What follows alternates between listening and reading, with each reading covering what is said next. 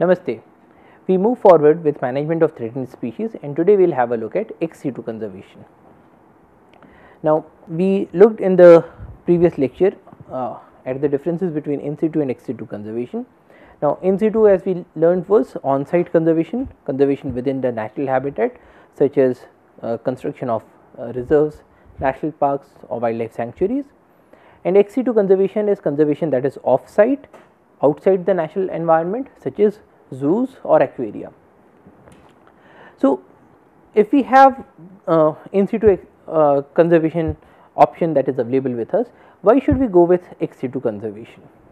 What are the requirements of setting up an ex situ conservation facility?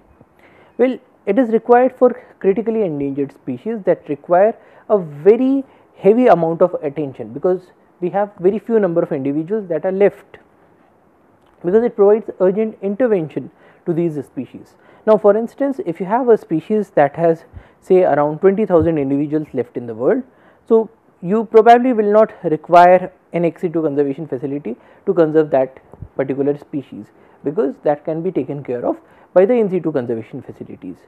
But suppose you have an individual that has only around 15 individuals that are left in the world. Now, those 15 individuals cannot be left in the wild, because in absence of very large amount of attention to those species, probably those 15 individuals would die off in a very short period of time, because probably there are people who want to poach those animals. A very good example is that of Javan rhinoceros. So, we have these had these rhinoceros rather in Java, and such huge was the demand to poach these animals that even though we had very few numbers left, and it was very extensively documented that we have very few numbers left, people went there and continued the poaching. Now, in the case of ex situ conservation, we can take some of these individuals out and we can give them an extra amount of protection and an extra amount of care. We can protect them from all different diseases, so that at least this species continues to survive. At the same time, ex situ conservation also is required so that you can bring in more funds for the cause of conservation.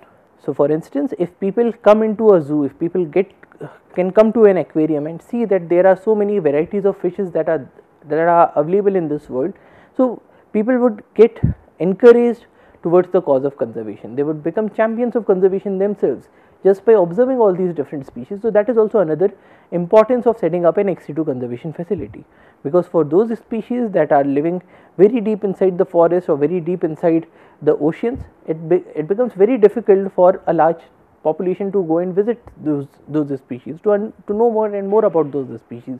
But if you can bring some individuals out, then they also get a chance to see those individuals. So, what is the process of setting up an ex situ conservation facility? Well, first you designate areas with suitable conditions and facilities are created for in those particular areas. Then these facilities include things such as feeding, enclosure, veterinary support and so on. Then you select certain individuals of these species, move them into these designated areas for their survival and breeding, and if necessary, after a while some individuals of these from these conservation facilities can be then taken out and then released into the wild in the in situ conservation areas. So, that is an optional step that can be done in certain situations. Now, ex situ conservation provides certain advantages, especially over in situ conservation. It allows better control of variables such as climate, disease, diet and so on. So, for instance, if you have a snake species, snakes prefer to live in environments that are neither too hot nor very cold. So, in a snake facility, in a herpetarium, you will see that there is this chamber, and this chamber would probably have a small light bulb here. Now, this light bulb not only provides light, but it also provides quite a lot of warmth to the animal. Then you will have certain some small trees that would be growing here with lots of branches, so that if you have so if this particular snake wants to live in a more warmed environment, so it will probably come and reside here. If it does not want the warmth, it will probably go and reside here. So in a very small area you can provide all different sorts of facilities to the animal, different temperature control. You can even have things such as humidity control in this area. So it should not be very wet, because if it is very wet, then probably your snake might start getting some fungal infections. It must not be very dry, because in that case its skin might start getting cracked. So in this very small area you can give a very good amount of climate control. Second, you can have a very good control over diseases and diet. So you can ensure that your animal is neither overfed nor is it underfed. You can also ensure that your animal is not suffering from any diseases. It does not have any ectoparasites on its body. So probably a veterinarian would go and observe these snakes, and if there are ectoparasites on its body, then probably it will be given some treatment for that. And that is very crucial if you have very few number of snakes of that particular species that are left in the world. So they need to be given more amount of attention and care. Secondly, it provides opportunity for close observation to better understand the species and the proximate causes of its extinction. So proximate causes are those causes that are nearby, so the near causes of its extinction. So for instance, you can observe that in this small area you see that these particular snakes hunt at, say, a very particular time. Suppose these snakes have a behavior that they are only doing their hunting, say, 4 to 5 in the evening, and if that happens and we observe that we have observed this behavior here in the in the ex situ conservation facility, then we can make a correlation that our in situ conservation facilities such as the reserves are not providing good habitats for this particular species, because we have a tourist inflow during 4 to 5 p.m.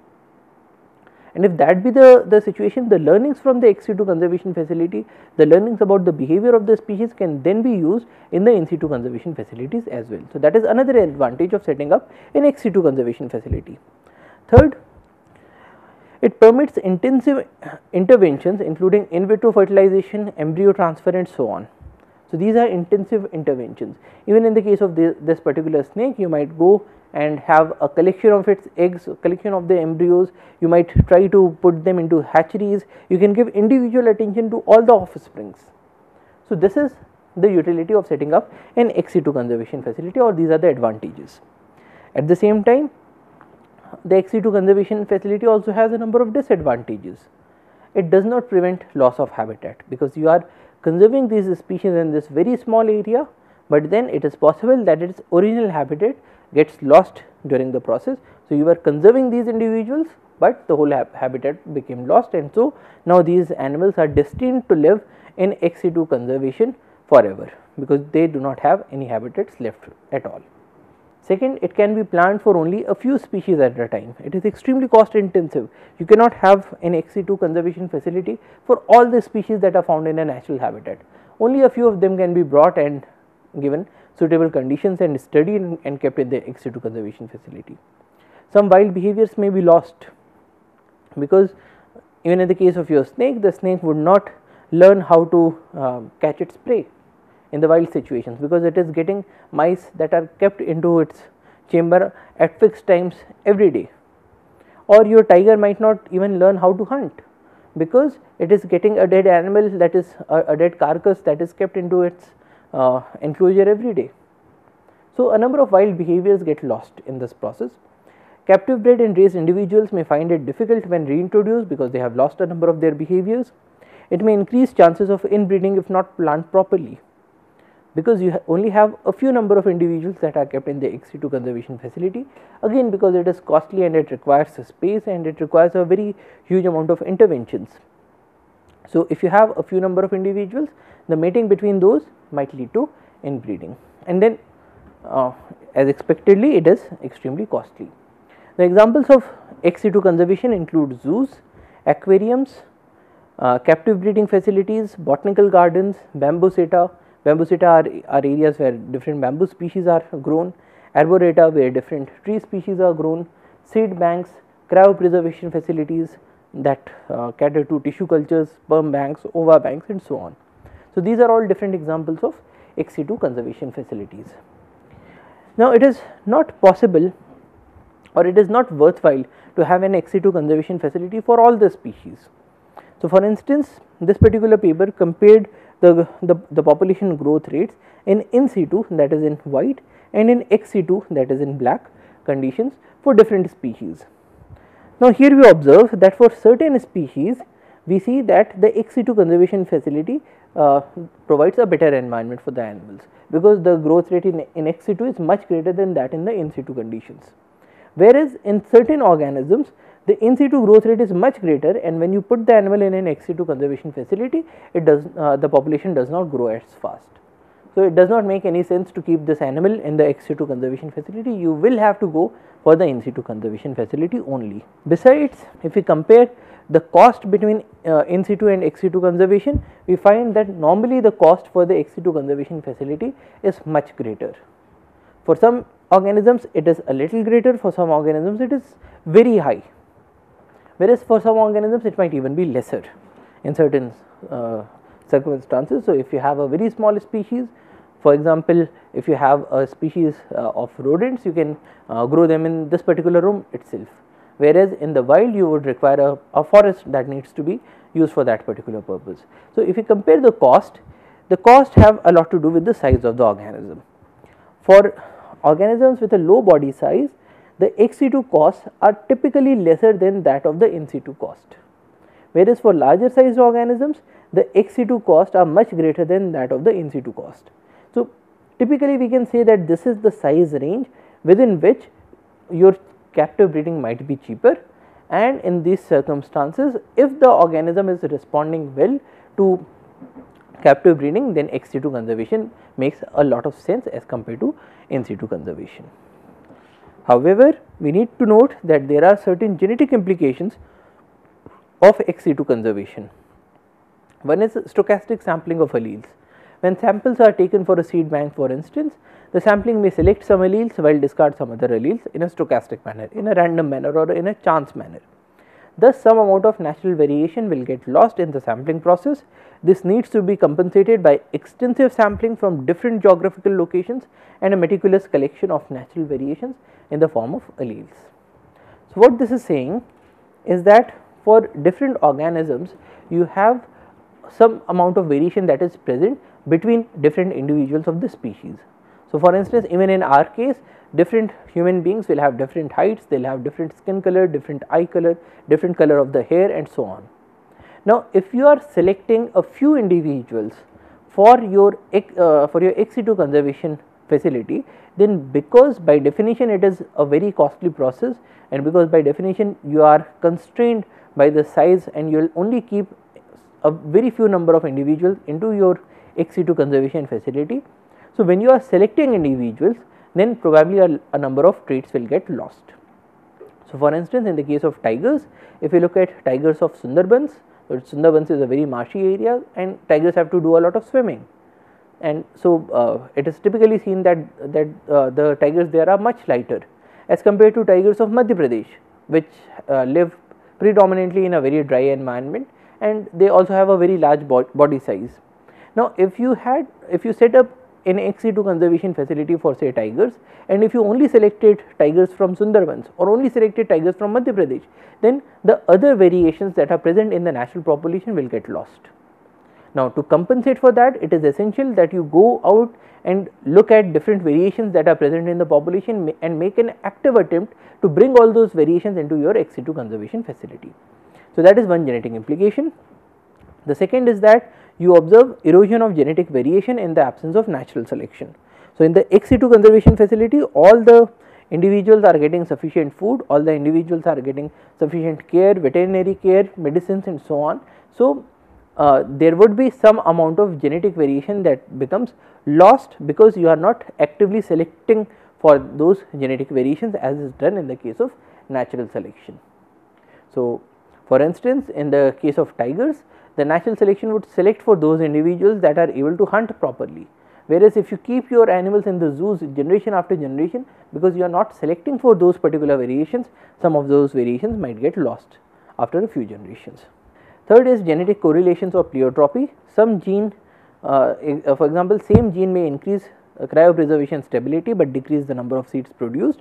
then selection of plants producing seeds with better cryopreservation and stability will also result in selection of plants with less number of seeds, which would be antagonistic to the objectives of reintroduction. What it says is that when you are setting up an ex situ conservation facility, then the environment that you are providing to the organisms in the ex situ conservation facility are very different from what you are providing in the in situ conservation facility or in their natural habitat. So, for instance, if you have a plant that is found in different heights in the mountain, and suppose you are setting up an ex situ conservation facility in this particular area.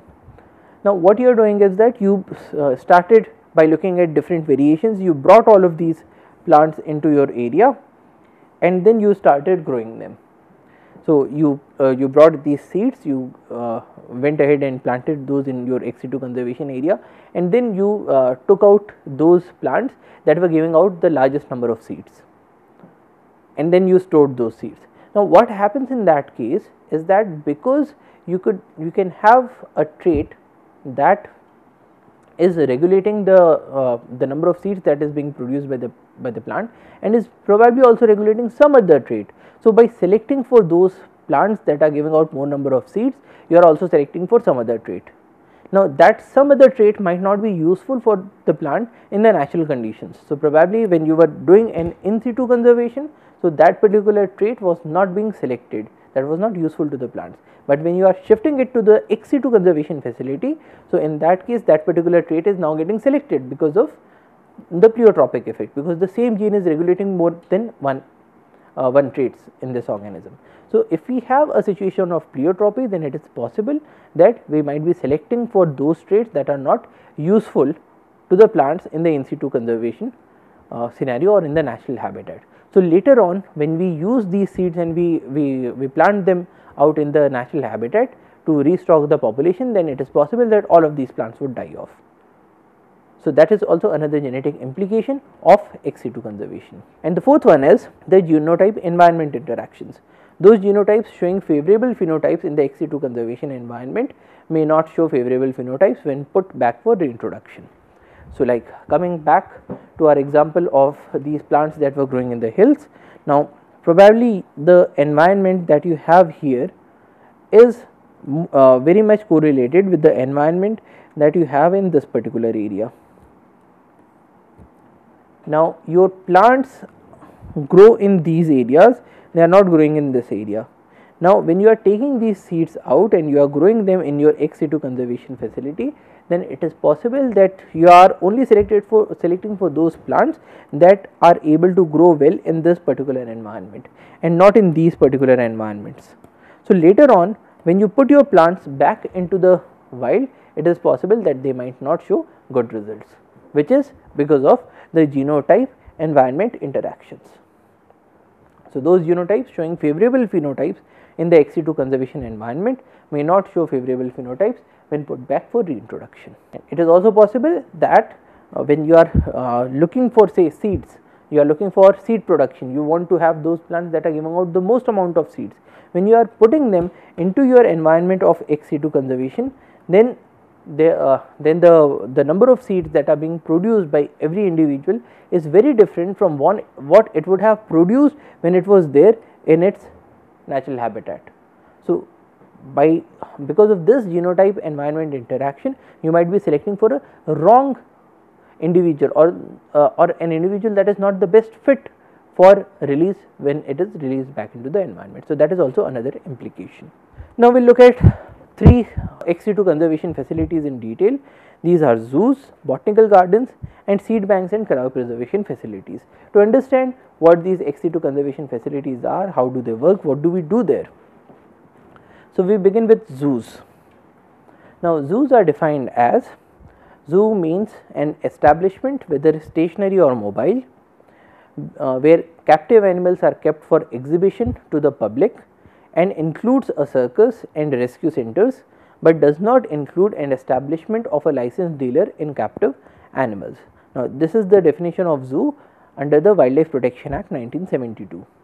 So, zoo is any establishment It can be stationary or it can be mobile. So, you can even have mobile zoos where animals are taken from one place to the other place. And in this establishment, captive animals are kept for exhibition to the public. So, the main purpose is to show them to the public, and it includes a circus and rescue centers. So, if you have a circus by definition is a zoo and will be regulated by the same rules as govern the zoos. And it also includes rescue centers. So, rescue centers are areas where you bring animals that are say diseased or say that are suffering from some injuries or that have strayed out, and you bring them into an area to treat those animals and probably later release them into the wild or probably keep them there in captivity for a very long time. So, rescue centers are also zoos under this definition, and it does not include an establishment of a licensed dealer in captive animals. Now, zoos are governed using master plans. So, master plan is a document that will tell you what are the facilities that are available, what are the objectives of management, and what are we and how are we going to attain those objectives of management. So, zoos are governed under master plan. A number of zoos are involved in conservation breeding. So, conservation breeding is where you do some amount of captive breeding of the animals to conserve their species. And for these conservation breedings, there are also stud books that are maintained. So, stud book is a document that tells you the genetic ancestry of any particular individual. Now, these are important to ensure that you do not breed between individuals that are very closely related to each other. So, to prevent situations of inbreeding depression, you maintain these documents which tell you that for any particular individual, who was its mother, who was its father, who was the mother's relatives, so in the case of the mother, who was the father of the mother, who was the mother of the mother, in the case of the father, who was the mother of the father, who was the father of the father, and so on. So, it maintains a genetic ancestry of all the animals. And so, if you observe if you want to conduct captive breeding between two individuals, and if you find that both of these individuals share an ancestor in the near past, so in that case you will not go for a breeding between these individuals. Now, to understand what we do in a zoo, we will look at the case study of Mysore Zoo. Now, in a zoo, the animals are provided with conditions that best suit their requirements and that best suit their behaviors. For instance, in the case of these tigers, they are given a plain area that has ample number of trees to provide shade, that has these grasses, that has this waterfall to provide cooling comfort. In the case of their enclosures, they are given these logs so that their scratching behavior that they normally show in the wild to mark their territories and so on are also maintained in these areas. Feeding is a very important part of maintaining any animal, and so like these cobras are being given these white colored mice that are bred for this purpose.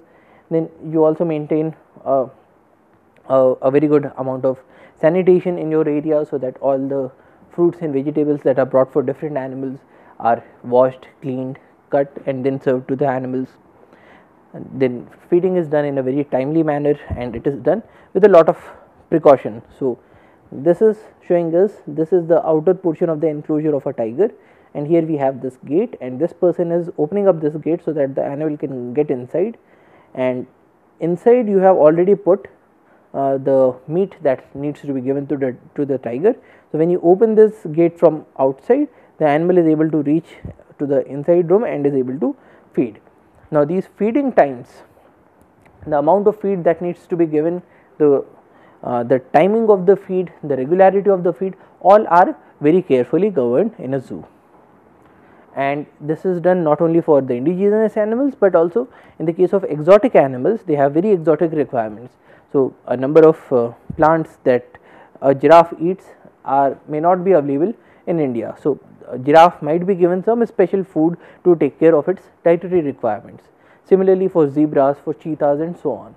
And all of these are maintained in the form of a documentation. So, the feed charts will be maintained when an animal was treated in a veterinary facility, what was it treated for, what kinds of diseases did it have, what are the kinds of vaccinations that are given to this animal, are all properly documented. And then you also have a number of facilities for providing veterinary care to these animals. So, we looked at this example of a squeeze cage. So, in a squeeze cage, the animal is brought inside to this cage, and then these walls are then moved together, so that the animal gets squeezed between the walls, and then you can very easily handle this animal if you want to take out a blood sample for laboratory analysis, or if you want to give it some injection of an antibiotic or so on. So, it can be handled in that way. You also have facilities for doing x-rays of animals, for performing surgeries on these animals. You have an operating theatre and so on. So, all these different facilities are maintained for the benefit of these animals. Then not only are these animals provided with these facilities, but also their behavior is also studied in these ex situ conservation facilities. So, research becomes an integral part of an ex situ conservation facility, so that we learn more and more about these animals, and these learnings can be made use of in the in situ conservation facilities as well. And not only is research done, but at the same time enrich is also done. So, you also call experts from different areas and you ask them what more can be done for these animals. You also maintain a number of samples for these animals. So, a number of embryos that were aborted, or the shells of the eggs of different birds from which the young ones have had, they are also kept here in a curated manner. At the same time, ex situ conservation facilities play a very important role as areas where we can look out for eco-friendly alternatives. So, they also become areas for experimentation. If you observe that there is certain some eco-friendly mode of transport that you can use in these areas, then probably some of these learnings can also be translated back into the in situ conservation facilities. Then we also work on a number of other projects, such as how to convert, say, dung into manure, how to reduce the parasitic load that is there in the dung, so that it can be made use of in other places, and so on. Such other activities are also done. Now, a very important role of zoo is that they permit people to come and visit and observe the animals. So, caring of people also becomes a very important part. So, for instance, you will observe these notices. So, you have disabled friendly environments, you have even wheelchairs that are available in these areas, you have facilities for drinking water, you have facilities for doctors, you have facilities for golf carts, so that people can move in these areas, you have places for people to sit, and so on. So, so the ex situ conservation facilities also need to cater not just to the needs of the animals, but also to the needs of the human beings, and in that case image building, revenue, ticketing also play a very important part. Also, in the case of ex situ conservation facilities, you can also have facilities such as these areas where you grow, where you cultivate orchids, or an in-house aviary, or an open aviary, or an area where you have cultivation of cacti. So, all these cactuses are brought from different areas and they are cultivated in this area, so that you are able to conserve these cactus as well. So, different organisms are kept in the ex situ conservation facilities for their conservation. Now, zoos also include the rescue centers. So, an example of a rescue center is this rescue center at Agra. This is the bear rescue facility, in which any bears that are orphaned or that have been rescued from Kalandars are brought to this area. They are provided large enclosures in which they can lead their life. They are provided with ample amount of food and care and nutrition and so on. Another rescue facility is that of the lion rescue facility that is there in Bhopal, or a turtle rescue facility that is there in Dwarika. Now, in this rescue facility, the eggs of the turtles are brought to these rescue facilities, because turtles have this habit that they come to the sea beaches and there they make a nest and there they lay their eggs. Now, with time we have observed that there are a number of street dogs or pariah dogs that come into these nests and eat up the eggs. So, when that happens, the population of turtles suffers a decline. Now, to avoid that, what people do in this rescue facility is that they bring the eggs from the sea beaches, and then in this covered enclosure where you have these wire meshes all around, so that dogs cannot enter into this area, there they make a hole in the form of the nest, and there they keep all these eggs inside these areas. And once the turtles have hatched, so then they are moved into these in-house areas, so that they can grow to a particular size, and after that they are released back into the seas. Now, in the zoos, it is also important that you need to pay a very huge amount of attention to the behavior of the animals. Here what we are observing is the stereotype behavior. What this elephant is doing is that it is just moving right and left in this repetitive manner, because it is getting a sense of boredom.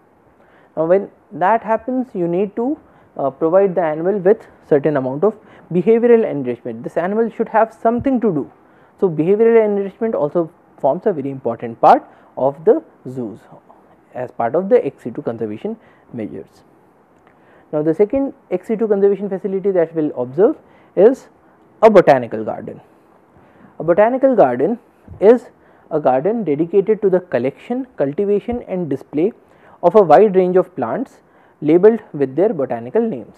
So, here you bring plants from different areas, you cultivate them and you display them along with their botanical names, so that there can be some amount of research, there can be some amount of education that people can have if they come and visit these botanical gardens. These botanical gardens play a number of roles. They help in conservation awareness, they help to develop this interest in gardening, information network for propagation of scientific information, access to seeds and plant transfer sites, repository of biodiversity, educational sites especially for relation between plants and ecology, sources of botanochemicals. So, some amount of research can also be done on different plant chemicals that are there in the botanical garden, availability of plants for scientific research, study of plant diversity and identification. So, for people who are interested in or are learning the sciences of taxonomy and systematics, a botanical garden plays a very important role, because you can visit these areas and look at trees, their different adaptations, the patterns of their leaves, the patterns of their branches and so on, so that you are able to make a sense of how to identify a particular species. And they also play a very important role in the protection of rare species, because here you are providing a very controlled environment to the rare species when you are cultivating them. So, the rare species will also get sufficient amount of nutrition, fertilizers, water and so on. Now, to know what a botanical garden looks like, we will have a look at the case study of Christiansborg Botanical Garden, which is there in Cape Town. Now, Christiansborg happens to be a World Heritage Site. So, it has these Christiansborg forests which are very unique to that particular ecosystem. They go by the name of Flynnboss forests, and in this case the botanical gardens are set up in a location where you can have a variety of habitats. So, here you have these hills, and then you also have the scarplands, and then you have the plain lands. So, all of these different areas provide a wide variety of habitats for the plants to grow, and after cultivation these plants are also made available for exhibitions. So, this is one exhibit in which you have this road, and you can take a walk on this road and you can look at different plants, and all of these plants are labeled with their names. So, you can understand what kind of plants grows in what particular habitat conditions and so on. So, people visit these areas to look at plants, to even people who are interested in studying insects can come to this area to study different kinds of pollinators or different kinds of birds that are there in this area, or even things like snakes that are found in these forests. So, they provide an access to nature and play a very important role in educating people. So, you would observe that some parents would come to this area with their kids, and they would be telling what are trees, what are leaves, how do they make food, what is photosynthesis and so on. So, people can spend time here, they can even spend family time here between the nature, and the idea here is that the more time people spend with nature, the more they can relate to the cause of conservation. And so when people are coming to this area every day, if later on there is a proposal that this garden should be closed, so in that case there would be so many people who would vehemently oppose such a proposition. At the same time, because these people know what different plants look like, if there is an area that is suffering from a decline in a species, there would be a number of people who would write to policy makers, who would write to lawmakers to conserve those species. So this is the idea. So you can spend a lot of time here, you can observe different species, and just to ensure that people have a quality time, you also have a number of shops, you also have a cafeteria, so that people can just spend their time there. So again, in the case of an ex situ conservation facility, it is extremely important that people should be able to visit these facilities. Now there are also some attractions in the form of canopy walk. So now this is the canopy walk. What they have done here is that here you have the canopy of trees, and there is this bridge, and this bridge moves through the canopy of trees, and in certain locations it moves above the canopy of the trees. So essentially, if we look at any tree, for any large size tree, when we are observing the tree, we are generally at this level. So we are able to see the stem of the tree, but we can observe some we can also observe the leaves of the tree, but we can never observe the canopy of the tree. Now for observing the canopy, you have to be at this level. Now the canopy walk is a large bridge in which you can, while walking through this bridge, you can get to the level of the canopy. So the canopy is at your eye level, and you can even go above the canopies. So this is how it looks like. So you have different trees, and this canopy walk is even above quite a number of stems. And here also you have a number of educational placards. So like this one is telling you what is a tree canopy, what are different kinds of canopies. This is the canopy, this is middle story, this is understory, this is forest floor, and so on. So the ex situ conservation facilities play a very important role in imparting education to the people who are visiting these areas. Then this placard tells you about life in a tree canopy. So what are different kinds of birds that live in this area, what are different kinds of organisms that live in this area, how they work together in a food chain or in a food web, and so on. Then it also tells you about the biodiversity that is there in the canopy. So these are all birds that are found in the canopies. So when you go to these areas, you can get a sense of what is the level of biodiversity in different parts. So when you are walking on the ground, you can see different biodiversity. When you are walking at the level of the branches, you can see different biodiversity. When you are walking in the canopy, you can see a different biodiversity. Or things such as how this canopy walk is constructed, so engineering learnings and so on. Then you have historical learnings, you have learnings about the geology of the place, you have learnings about the habitat requirements of different species. So for instance, this particular placard tells you that there is this species that lives in the shade of the trees.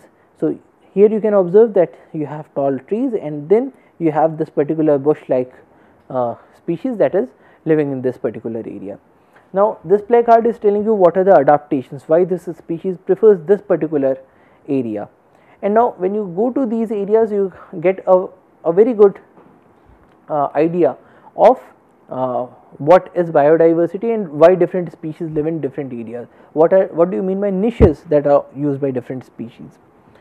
Then it also gives you a message about conservation by talking about dinosaurs, or by talking about different areas which have different species, or by talking about the indigenous species, the ground cover species, the kinds of adaptations that are there in different species, and so on.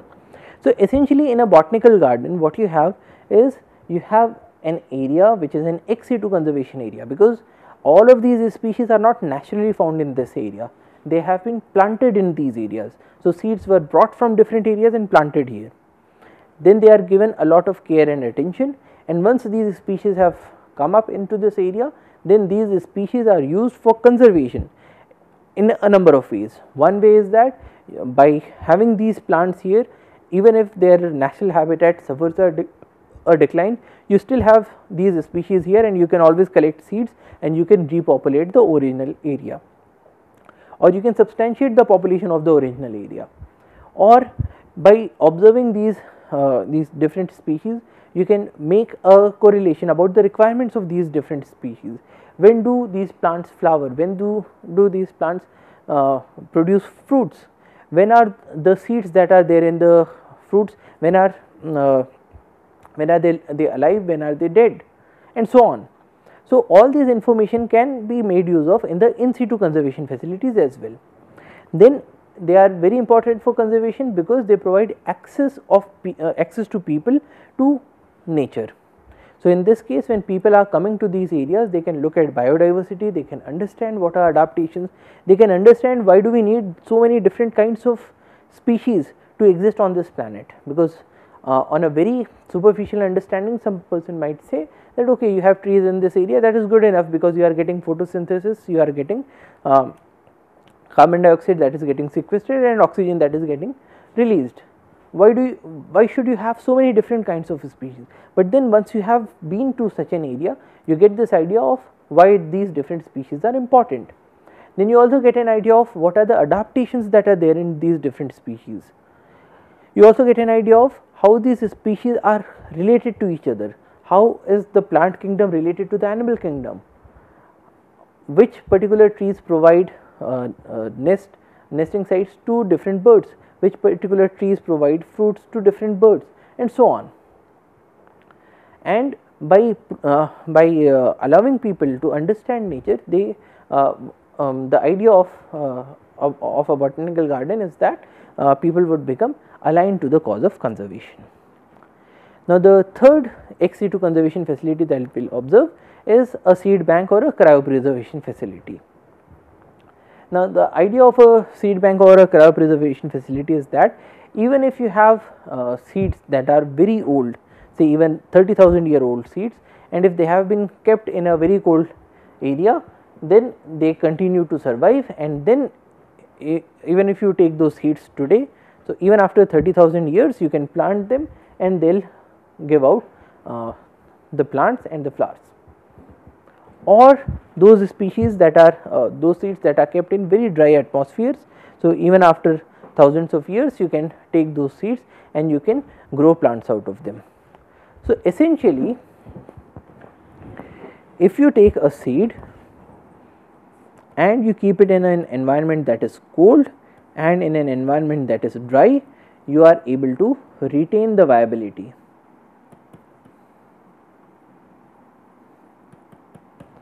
And if you are able to retain the viability, so if you want to conserve a number of species, you can do a very simple thing, that you can collect the seeds from all these different species and then you can keep them in cold and dry conditions, and that becomes a very good repository of all these different species. So that is the idea behind a seed bank or a cryopreservation facility. So let us begin by looking at what a seed is. A seed is an embryonic plant that is enclosed in an outer protective coating. So essentially this is an embryonic plant. So given suitable conditions, it will give rise to the plant. That is the most important thing, and it is covered in a protective coating. And seeds are found in fruits. So here we see some fruits of a tree, and these fruits have so many seeds inside. So you can collect these seeds. Now if you want to construct a seed bank where these seeds can be stored, what are the steps that you will do? The first is to construct a seed stand. A seed stand is an area in which you have trees that give out a lot of seeds, so that you can collect these seeds from there. Or else, if you are not constructing a seed stand, you can directly go into the forest area and collect the seeds of different trees. But then seed stand helps because you can have access to a massive amount of seeds. Once you have collected these seeds, you treat these seeds. Now treatment consists of things such as depulping. So seeds are there inside the fruits. If you have the pulp along with the seeds, so pulp has a lot of moisture, it also has a lot of feeding materials, it has sugars, it has carbohydrates and so on. So you will have animals that will come and eat up these seeds, or you will have some amount of fungal infestation in these seeds. So to remove that possibility, you treat these seeds. So, you remove the pulp and then you dry these seeds. After drying or after this treatment, you store the seeds under proper conditions, and those conditions are cold climate and dry climate. And if required, you recollect seeds from the wild or by replanting, because even when you are putting these seeds into these cold and dry conditions, you can retain the viability for some time, but this viability is not an infinite viability. So, if you have seeds with time and here you have the viability. Now, if you have a seed that is there in the wild, then you might have a viability that goes down very fast, but then in the proper conditions you will have a viability that goes down in a slow manner. But then suppose you, so this is your 100% viability, and let us say that this is your 100% viability, because even seeds that you collect from the wild will not have 100% viability. This is 90% viability, and suppose you have a condition that you want to have, you maintain that you should maintain at least 80% of the viability. Now, if you just kept seeds as such, so probably they would lose their viability in say 2 weeks. But once you kept them in your facility, they are able to retain at least 80% viability up to say 2 years. Now, at the end of 2 years, you have seeds that have 80% viability, but then if you wait further, then the viability will go down below 80%.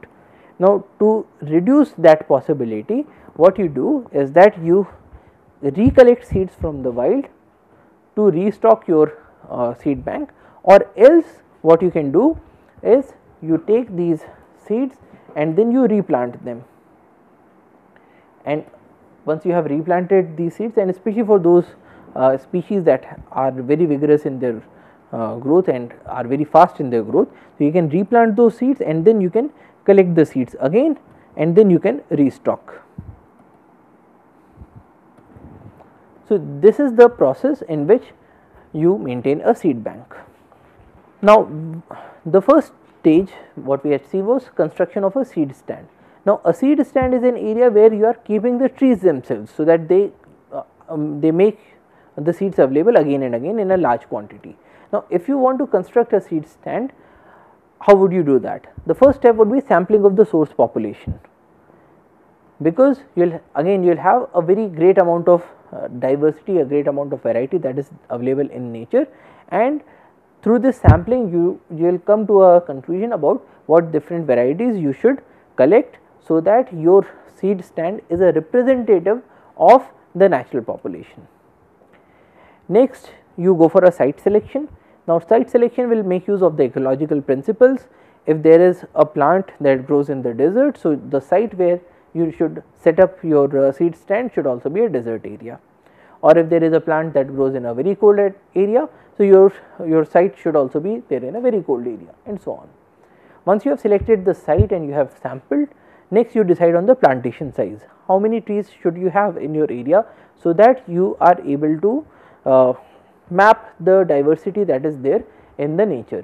So, you should have a very large number of trees, but not so large that you are not able to manage that. So, you decide on a plantation size. Once you have done that, now you establish the plantation. So, establishment of the plantation would mean that in this site, for this many size, you bring the seeds or you bring the plants from the wild and you plant them. So, that is establishment of a plantation. Next, you manage that plantation, you do weeding operations, irrigation, fertilization, and so on, and then once all these plants have become mature and they are giving out fruits and seeds, so you regenerate this stand, you collect the seeds, probably you replant some of these seeds, and so on. So, that is the process of construction of an ex situ conservation stand. Whereas, if you are not constructing a stand, if you are directly wanting to put it into a seed storage facility, so in that case you need to know about what are the characteristics of good seeds, what are the characteristics of a good seed bank, and then bring 2 and 2 together, so that you get a very good amount of viability of these seeds. So, next we will look at the characteristics of good seeds. Good seeds are well ripened and healthy, pure and free from inert materials and weed seeds. So, inert materials include things such as dirt or hay or some other husk portion of the fruit or of the seed and so on, and it should be free of weed seeds. So, when you are planting them again into the wild, you should not be having any weeds. They should be viable and have good germination capacity, uniform in its structure and appearance, free from damage, and should not be broken and infested by pests and diseases.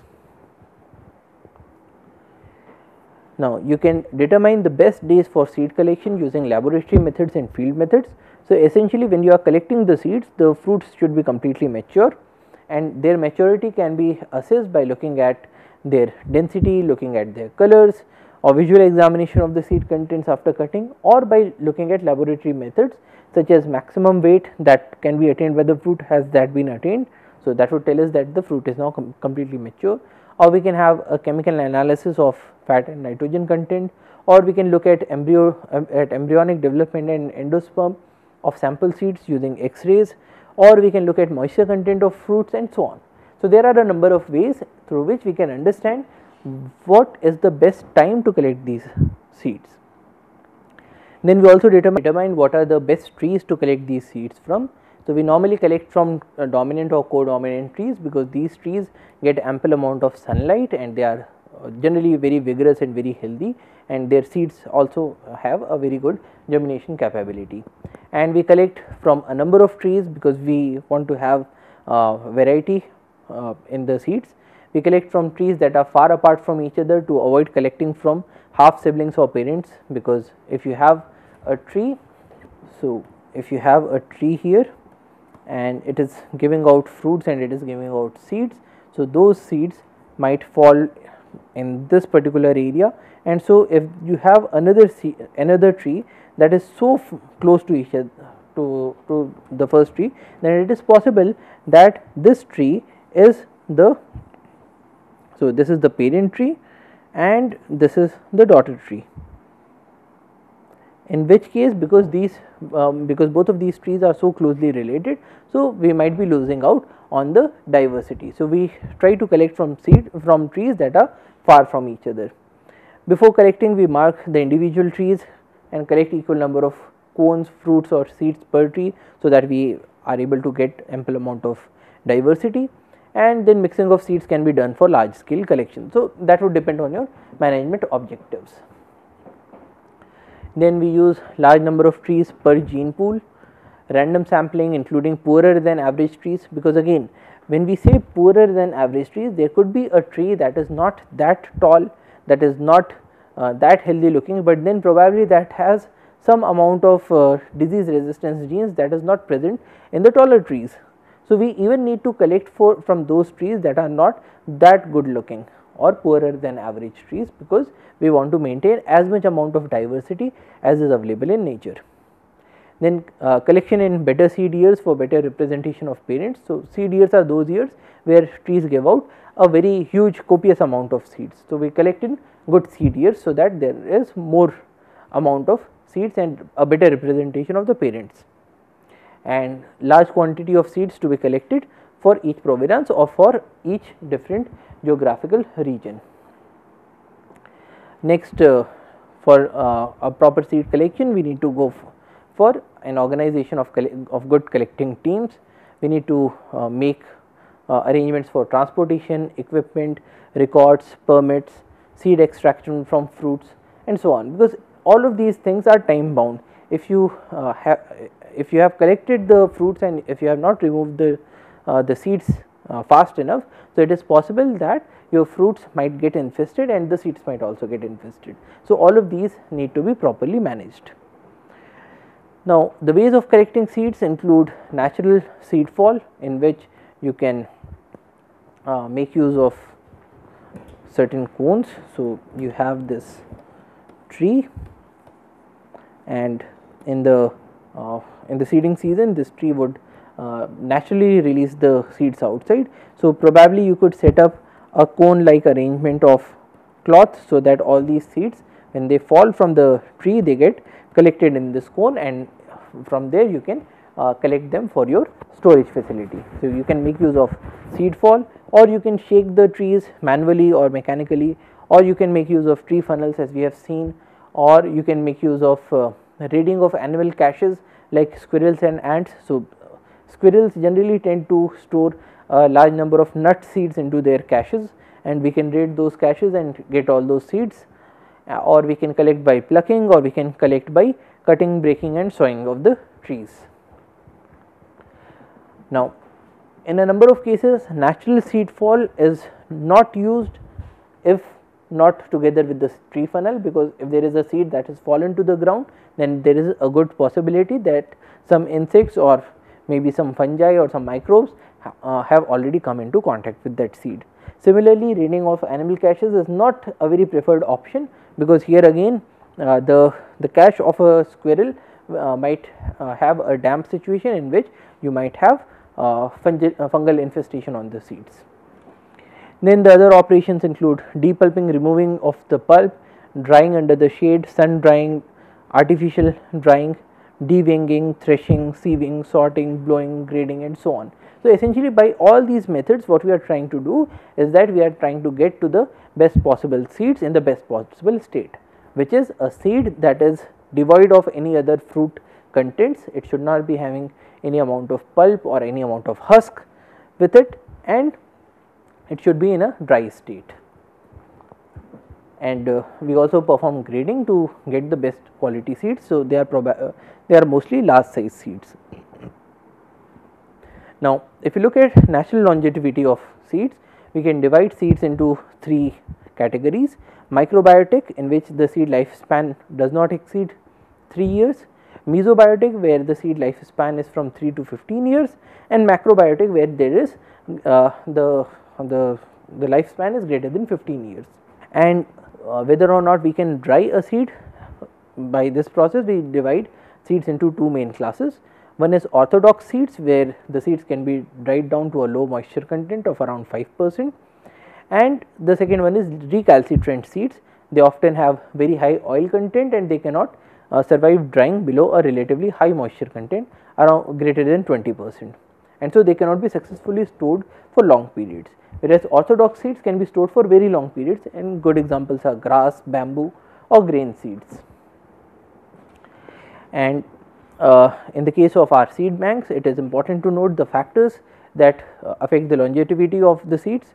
The seeds need to be in good condition, so seeds should be matured, free of mechanical damage, should not have any infestation, the initial viability should be high, the age of the seeds has to be good. So you cannot have seeds that are very young or that are very old, because in that case they will not have ample amount of viability in long term storage. Then the storage conditions have to be optimum.